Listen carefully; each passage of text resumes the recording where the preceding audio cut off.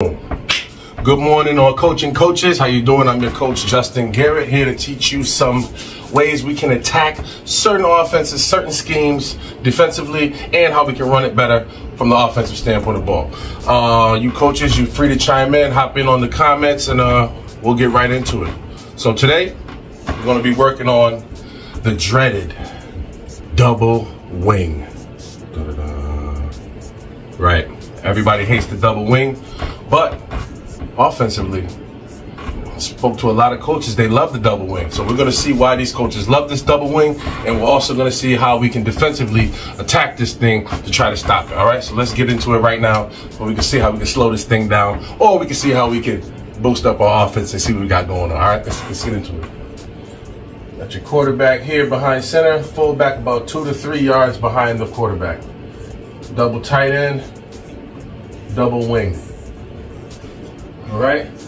Most of the time, what they're hoping for is that you have an even front. This makes it easier for them to get their gap scheme going. So let's put a typical 4-4 up in front of it so we can see what that looks like.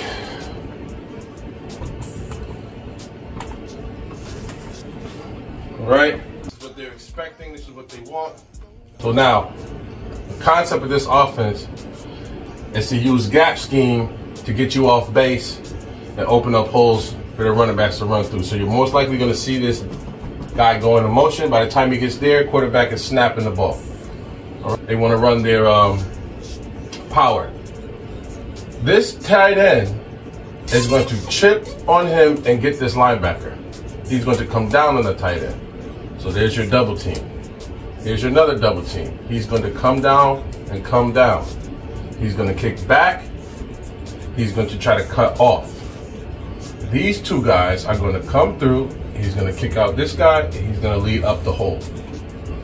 This fullback usually either replaces or he may even lead. So be careful with this, guys. If he leads through, you got a problem on your hands. Tailback gets the ball here. Quarterback either fakes that handoff, or if it's just a true power, he hands it off here. Sometimes the quarterback will hand this thing off and run to play side. Sometimes he'll run away. But that's the gist of basically what they're trying to do to you. So, Coach Tito, I'm going to have you draw up what you would do defensively to stop this thing. Then I'm going to respond to your video showing that offensive coordinator who likes to run that wing tee, this is what he may do in response if he sees that you're giving him some flack. So you guys holler in the comments. You let us know what you think about this double wing offense and how it's hurt you, or how you run it and how you've had success using the double wing. All right? Coaching coaches, again, I'm Coach Justin Garrett. Can't wait to hear from you guys. Have a good day.